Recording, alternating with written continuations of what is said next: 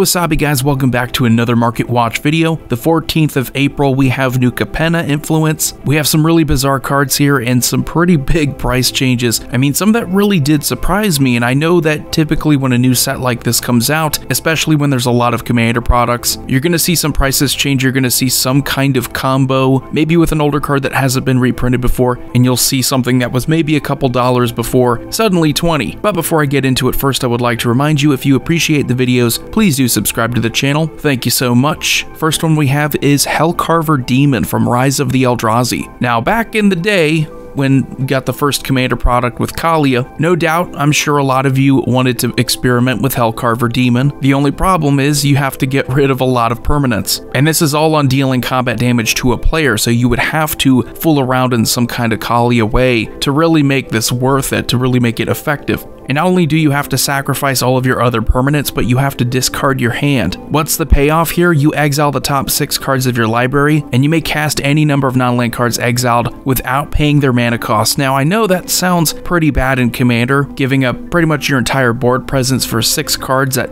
may or may not be good, but when you think about Standard, it is a little less terrible. That being said, playability for this card is pretty much Commander.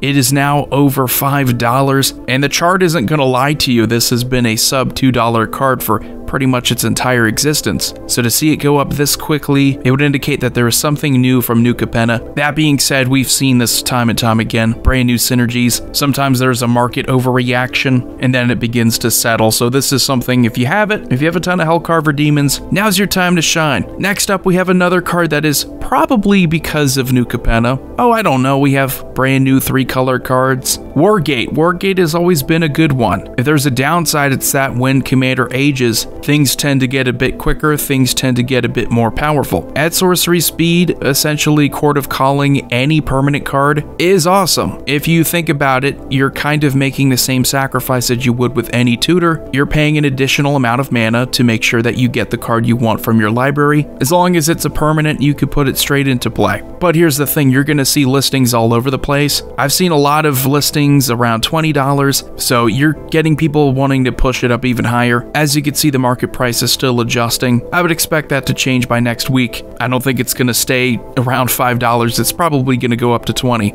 It's just one of those Commander cards that if you need a combo piece, it's there. Anytime you have this kind of consistency in Commander, it really helps you win games. And here we have another card. This is a very familiar face. Talk about her quite a bit with combo videos. Devoted Druid. Now, this is specifically the one from Ultimate Masters that's seeing the biggest price change. If you were to look at the one from Shadowmoor, it hasn't changed quite as much, but then again, you're going to have more market impact on cards when they're more readily available, and there are probably more Ultimate Masters Devoted Druids compared to Shadowmoor ones. Since you have more activity, retailers are going to be pricing more competitively. So it's not a fake out, it's not sellers looking to list this card for an unreasonable asking price, because as you can see, it's also driving up the market price. People are actually willing to spend that money on what is a 2-mana mana dork with some combo potential. Now this one's even crazier because the market price, I don't even think is correct. You see this sometimes on mtgstocks.com, where it'll have a correct average,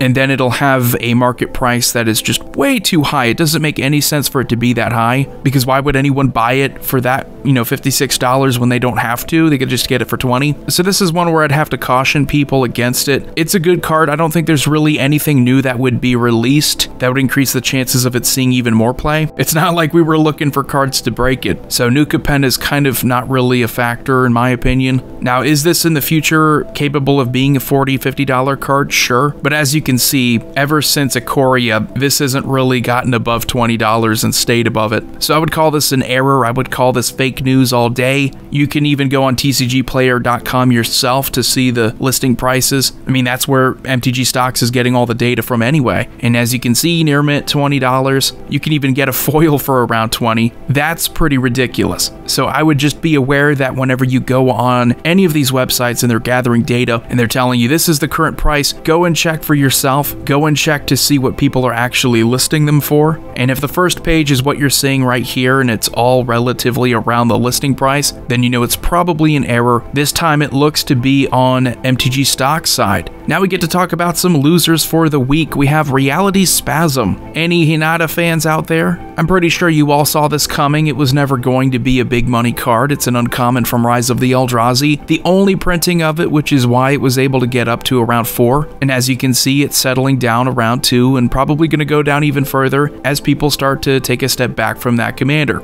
I think it goes without saying that without that commander option, most people would probably just ignore this card altogether. What really made it special was the fact that you could reduce the X cost to essentially 0 because each mana into X is what you're targeting. So that was a really cool synergy. It was easy to combo with it, and Hinata has been one of the more popular commanders from Kamigawa Neon Dynasty. But there is a season for all things and commander popularity. It does come and go. Next up, we have a card that I think might be flying under the radar just a little bit, and it is losing value compared to last week. We have Unbound Flourishing from the original Modern Horizons. I love this card. I think it is so specific to X costs that it could be an auto-include for a lot of future strategies. Basically, it just doubles X cost. We were just talking about an X costed spell. You get to double the value of a permanent with X, and you get to copy the instants and sorceries with X cost as well. All this for a permanent that sits on the field. I really do think that this is a future-ready card. It is just waiting for the right commander, and then more people are going to be talking about it. I really like this at $4, and I think you should feel comfortable too if you can get it for under 5. And the last card to talk about, this is our last loser too. Speaking of cards that are future ready, Vault of Champions. You could look at some of the other ones from Commander Legends, but this is one that has gone down a little bit compared to last week, so I think it's worth talking about it. Seeing an average listing price around 7, an average market price $5 to $6. I think that is a steal considering that these are probably the best that you're going to get to the dual lands without actually having a basic land type to search up, because they come into play untapped almost every time you're playing a commander game. It's as easy as putting in a command tower. Let's just put it that way.